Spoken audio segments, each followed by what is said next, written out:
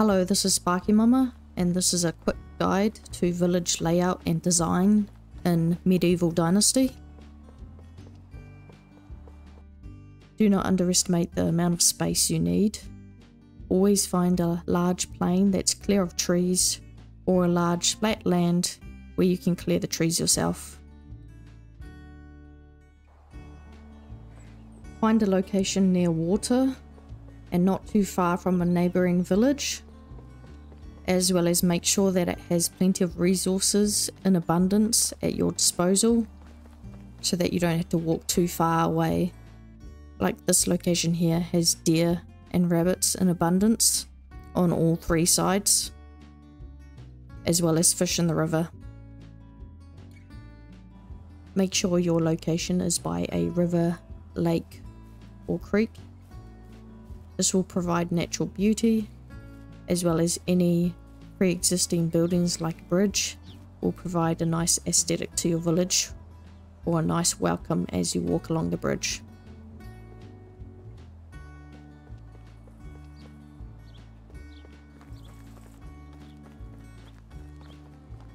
Make sure most of the land is flat for ease of building. If you're up on a hill or near a ridge, you will have difficulty placing a building. I'd recommend finding a large plain, either free of trees or at least just a large plain, and you can chop down the trees yourself. Find a location that has pre-built paths. The villagers will not use your paths, but they will walk along the pre-existing paths that the devs have created for the game. Double path all your main roads. This gives you more space, looks aesthetically pleasing, and gives the impression that you'll have carts coming along this road as well.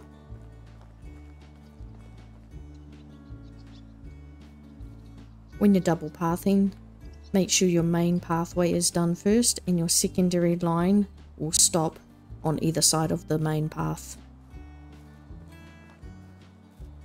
If you use the compass at the top of your screen, it's very easy to make rectangles and square layouts for your housing or any other districts.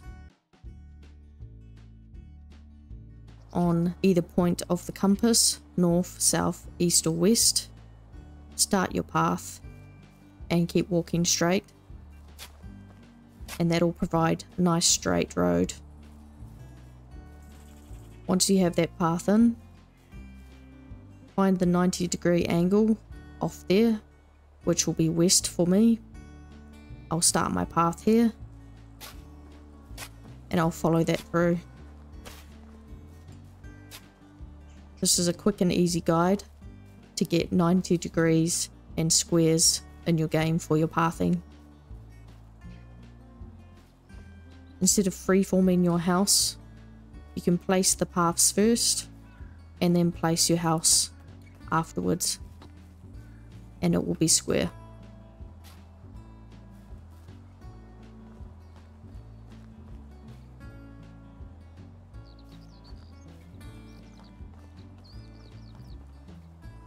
I wouldn't recommend placing your houses too close to the path.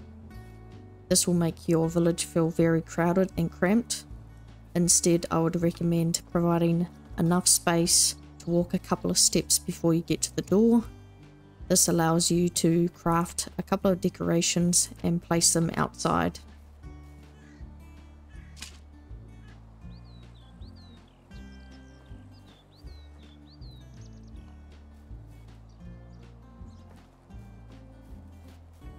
Figure out where you're going to have the center of your town and place the well in the middle. This will ensure that when you do start building, you branch outwards, north, south, east and west.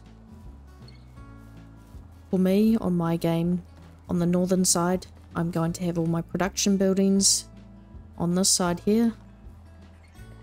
And then to the east, I will have all my farming and some rural houses.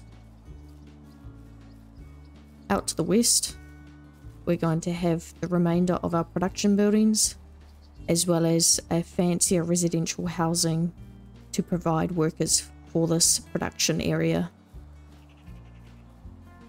within the production area, you can separate them within their districts.